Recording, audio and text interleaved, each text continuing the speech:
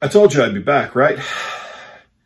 And by back, I mean it's like 45 seconds after I finished the last video and I haven't even moved except to lean forward to push the button on my phone and then lean back in the chair so the shot looked slightly different because it looks like my head is not utterly gigantic. This is why I'll never shave my head again, because I don't have a neck. So it looks like Harley Davidson version of Michael Chiklis. And nobody needs like bad Harley Barbie Michael Chiklis.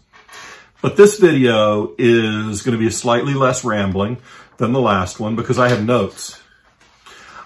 This is about writing. I called it Writing While the World Burns. These are 8 or 9 tips on how to get words on the page when things are stressful, when, I don't know, when your entire family is on lockdown because there's a pandemic, or just any other time when it's hard to make words. I have had a hell of a time making words most of this year. Hell, most of the last 15 months, I've had a hell of a time making words, going through the last stages of my dad's illness, going through his death, my mourning process. I'm just now getting back after 15 months of dealing specifically with that. And that's not even to count the years of dealing with my mother's death and her illness before and what all that did to my mental health. So I'm still reinventing myself over the real world imposing itself on my fiction. I figure you guys probably have some of the same troubles. So here are some things that you can do, some actionable items that when it's hard to make words will help.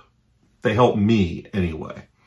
Number 1, and this is how I get through the day. This is how I make books happen.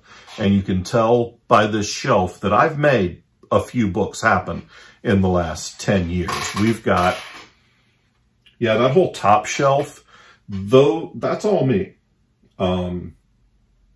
Pretty much everything up there is solo titles. And then all of this, most of this that's all anthologies, several of which I've edited, and all the rest of which I have stories in. And that's not everything, because behind my giant head is Fantastic Hope.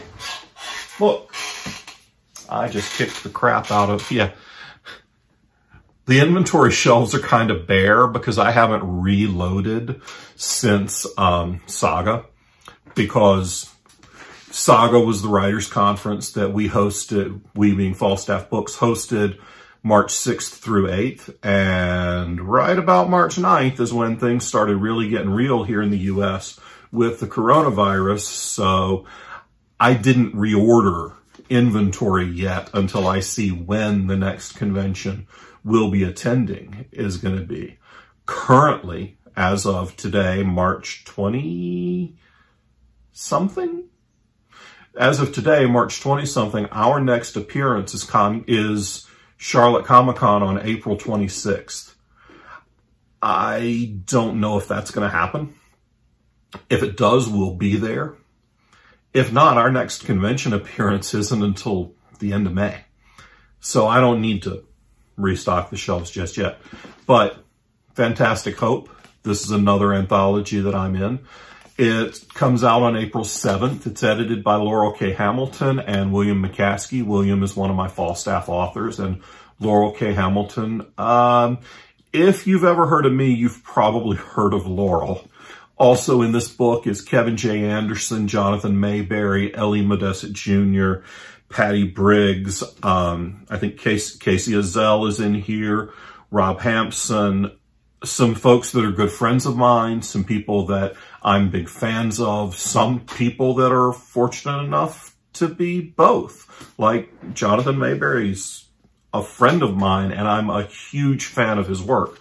So I'm thrilled to be in a book with people of this stature and with my friends. That's super cool. So we'll put that right there. Tips on how to write during the apocalypse. That's clickbaity enough, isn't it? How to make words when the world ends. 1, write in short bursts, writing sprints, little chunks. If you have a word goal like I do, which is about 2,000 words a day, depending on how fast you write, that could mean you're sitting at a computer for several hours. Well, that might not work.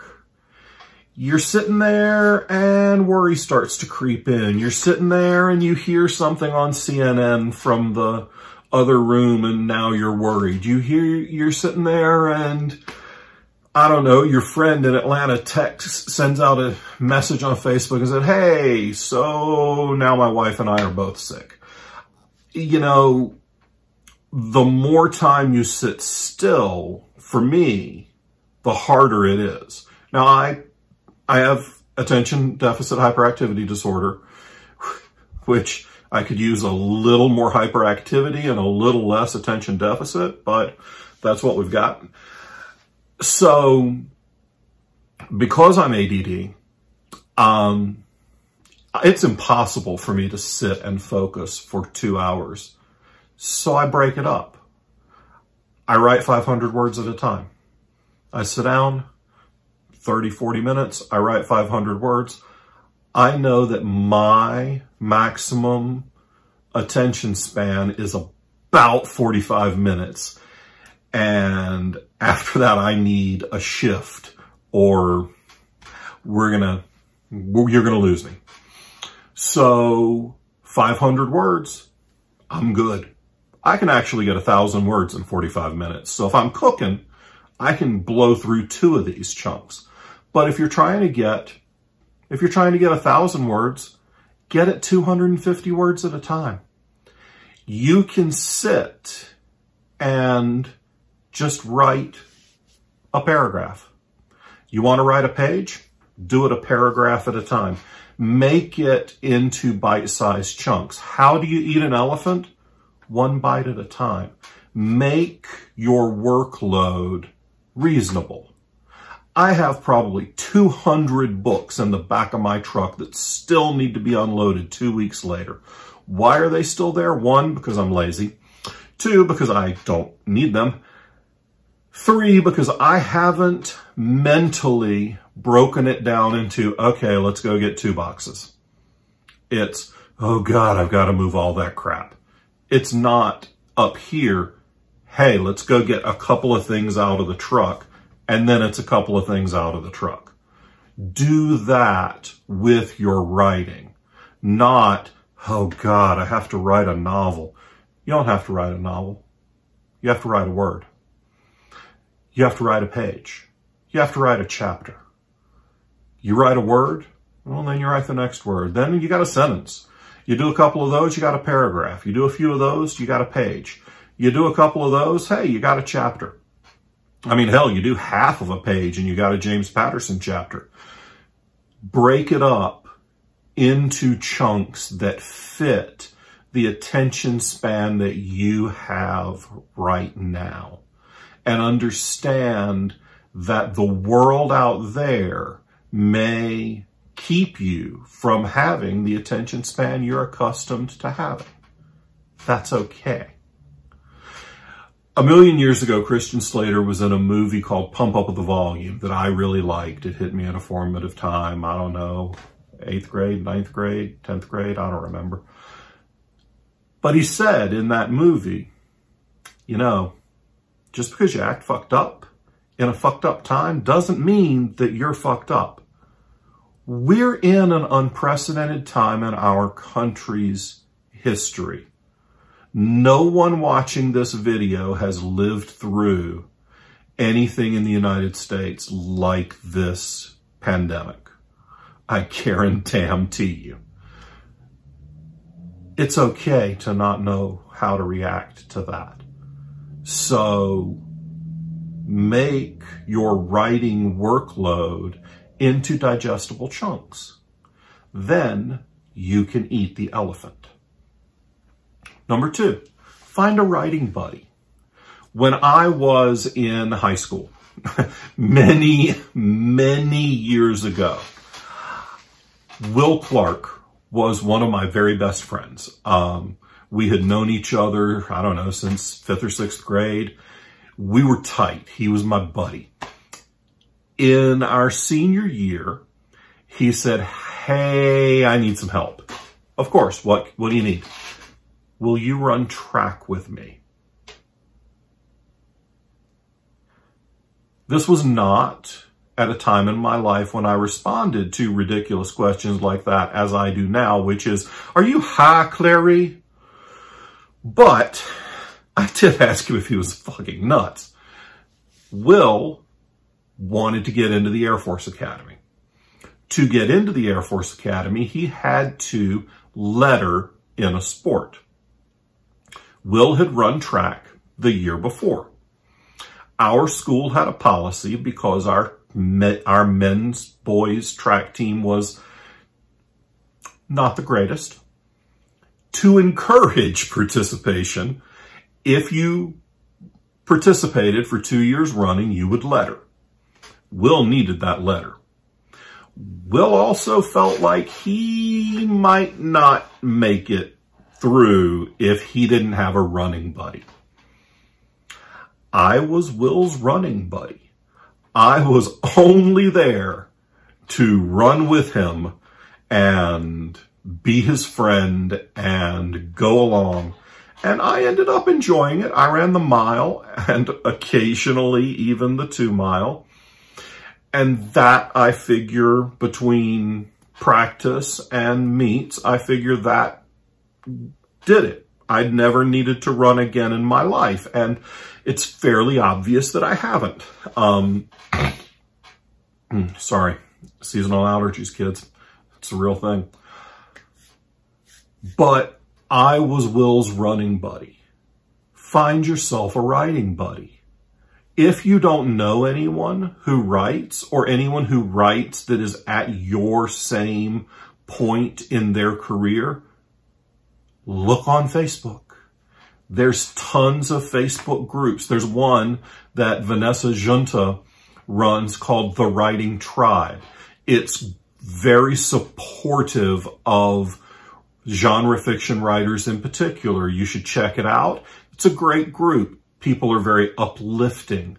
People are supportive. You can probably find a writing buddy there. Someone who'll just check in every day. Hey, did you get anything on the page today?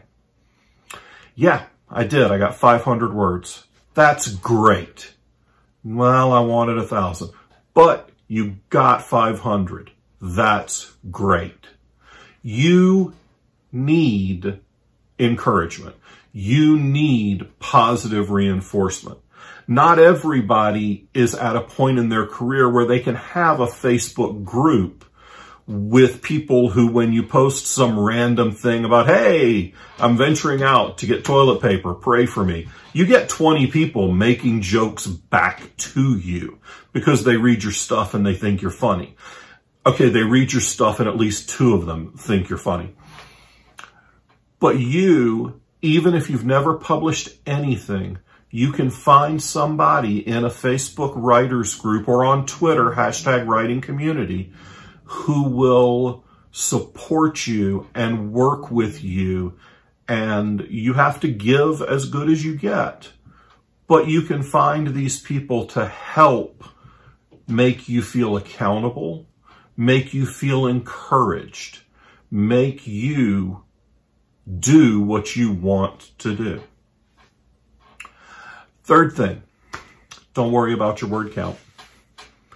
I have a word count goal. I have a word count goal because I have fans who want more books. I have books that need to be published, and I have a mortgage that gets paid by my books. You don't have those specific pressures, so you don't necessarily have deadlines.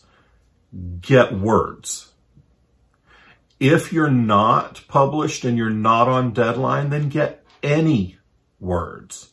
If you are published and you are on deadline, like many of my Falstaff authors are, and yes, if you think I'm talking to you, I'm talking to you. Love you.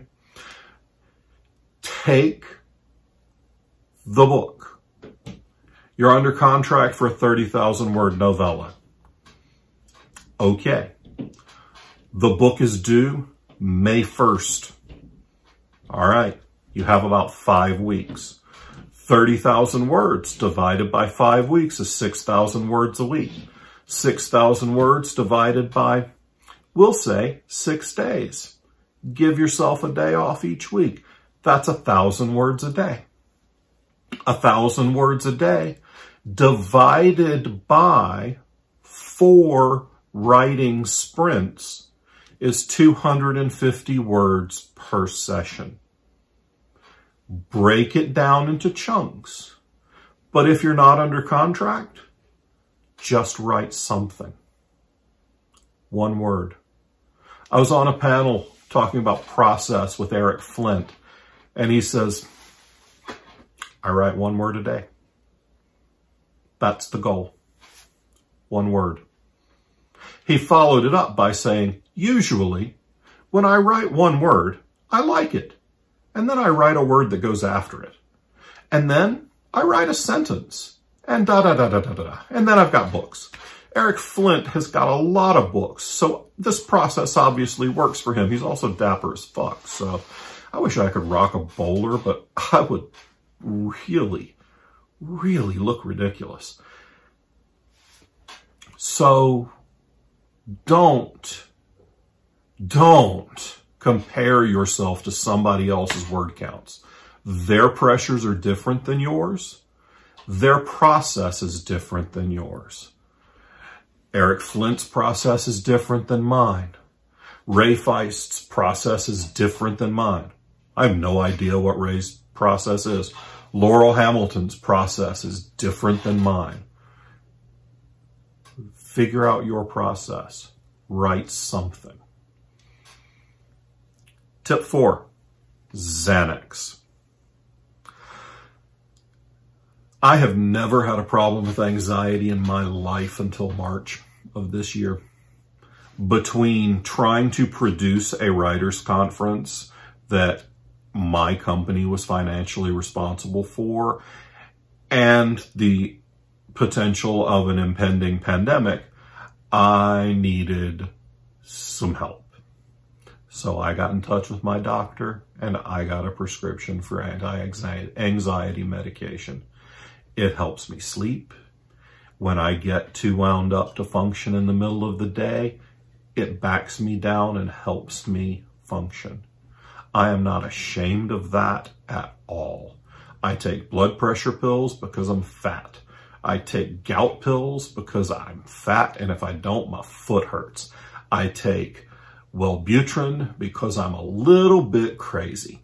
And now I take Xanax when I need to because the world is on fire and I need help to get through it. If you need help to get through it, go find that help. It's okay. If it's talk therapy, go for it. If it's a psychiatrist, knock yourself out. If it's your general practitioner, go for it. Telemedicine is still up and working. If you need psychological help to work when things are crazy, then get it. Look, 1 in 4 people in the United States is diagnosed with some form of mental illness. I am one of those 4, and I talk about it a lot because I was in my 40s before I ever got help for it, and I would love to know how many books I could have if I had gotten help sooner. So, Better Living Through Chemistry is a real fucking thing. And don't be ashamed if you need some help, especially right now when the world is all screwy. Tip 5, reread your favorites. What's a book you love? What is something you love that made you want to write?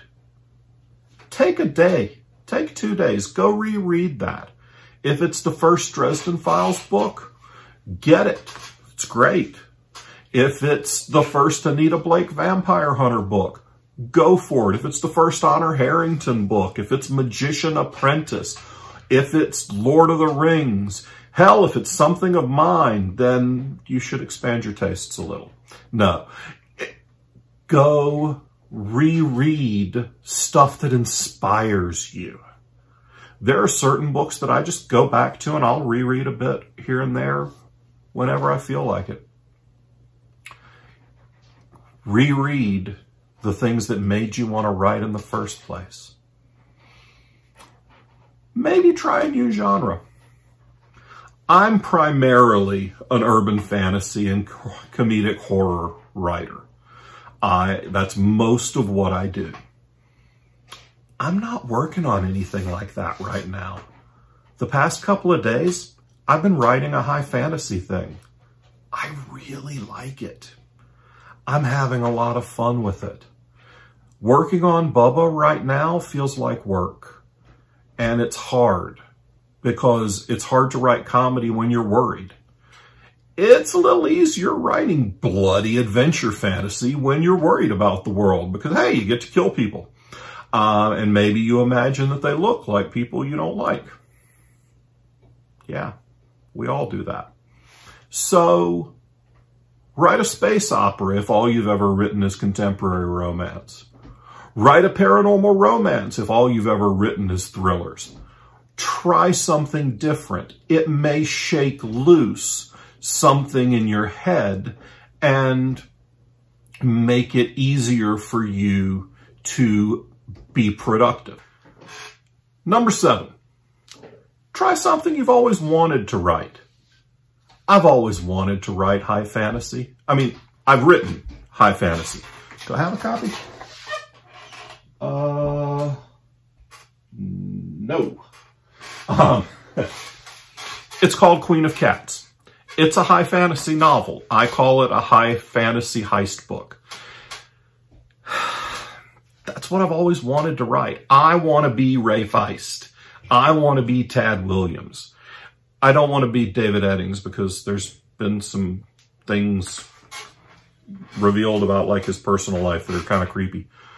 But I want to write the stories that I loved reading when I was younger. So that's what I'm working on right now. I'm working on a high fantasy thing. You can do that too. If you wanted to write Star Wars, write fucking Star Wars fan fiction. Go for it. Knock yourself out. Don't share it. Don't try to make money on it. Don't infringe on anybody's copyright.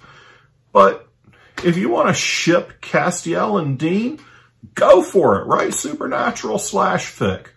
Write something you've always wanted to write. If you want to write Pounded in the Butt by my new anthology publication, Fantastic Hope, then you write your own Chuck Tingle parody. Huh. How meta is that? Write a parody of a Chuck Tingle book. That's like a parody of a parody of a wow. I think I just confused myself. Yeah. So I just blew my own mind. Give me a second. And my final tip, my final suggestion for writing in a time of cholera. Blog, journal, diary. I started writing as a blogger back in, I don't know, 2000, 2001. Before I ever thought about writing fiction, I blogged every day. You don't have to show it to anybody. You don't have to put it up on the internet. Just write down your thoughts. If you do decide to share it with the world, I found that it helped develop my voice my narrative voice very much comes through in those old blog posts. So just barf up words on the page, free write. Write what you think.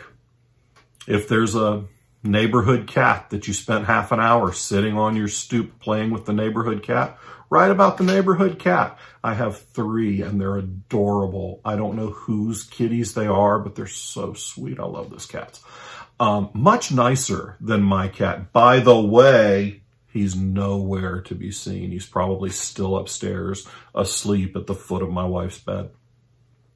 But yeah, blog, journal. You can make Facebook notes. You can make them consumable, but you don't have to. Get something out there. It doesn't have to be publishable. But if you want to create, create. Be like Nike. Just do it. So get out there. Hopefully, one or more of these tips will be useful to you. And if not, maybe whatever I come up with next week will be. In the meantime, we've got a lot more content coming here on the Falstaff Books YouTube channel, including Falstaff Spotlights every, oh crap, I'm going to forget my own schedule. I think Tuesdays, yeah, Tuesdays is Falstaff Spotlights, where either we post up the first chapter of an audiobook and give that away for free, or I or one of the authors reads the first chapter of a Falstaff book so that you can get a taste for the book and go buy it. Then later on in the week, we have Book Babble every Thursday. That's me and Melissa MacArthur at conventions talking to some of your favorite authors and helping you discover some books that they love and books that we love, and hopefully discover some new authors. And then every Friday, 5-minute book reviews. Yeah, when I read and talk about books. You know, I should probably do this anthology at some point. Maybe, I don't know, promote the thing that I do get paid for if it sells enough copies. So, yeah, I'll do that. But, I might go take a nap. About time for lunch. Anyway, you guys go do what you got to do. Take care of each other. Take care of yourselves. Stay safe. And I'll see you soon. All right?